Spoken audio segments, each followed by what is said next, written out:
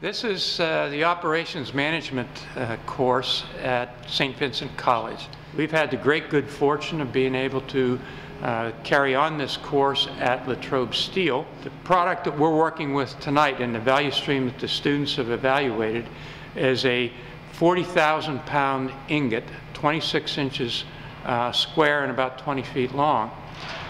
The difficulty is that the lead time through the process is measured in about 30 to 40 days. The company asked us to look at that and look at the value stream, identify the problem areas, and come up with some possible solutions. So what you'll see tonight is the students' presentation of their understanding of this one value stream at Latrobe Steel and their analysis of the potential waste and what they recommend that we should do to try and resolve that. Well, good evening. Thank you for being here this evening. We are here to present our plan for Latrobe Specialty Steel 26-inch square billets. Let me first introduce everyone that's here with us tonight. We have Belinda, Gulid, Matt, I'm Terry, we have Ting Ting, and Wendy.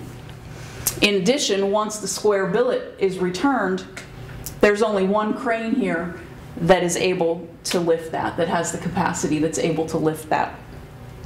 And finally, another thing that we wanted to point out was that this process for this 26-inch square billet is spread out throughout numerous buildings here at Latrobe Specialty Steel.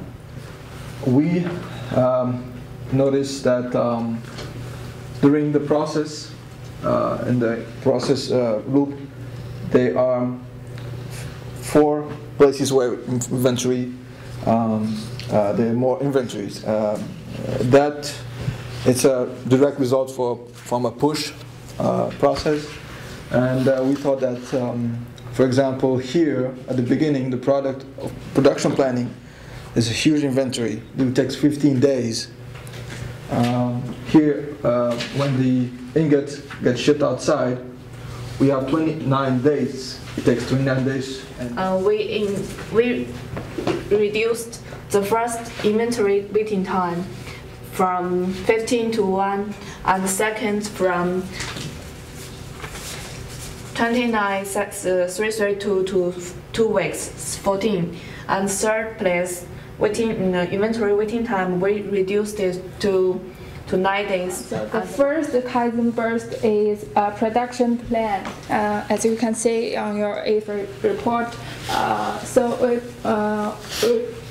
We try to we can improve the supply chain for just-in-time delivery from Latrobe Special Steel melt shop, and procurement and production department should be responsible for it. So we want to reduce lead time by 75%, and going from the current state to the future state, which is not an ideal state, we've already shortened the lead time from 26 weeks to 7 weeks.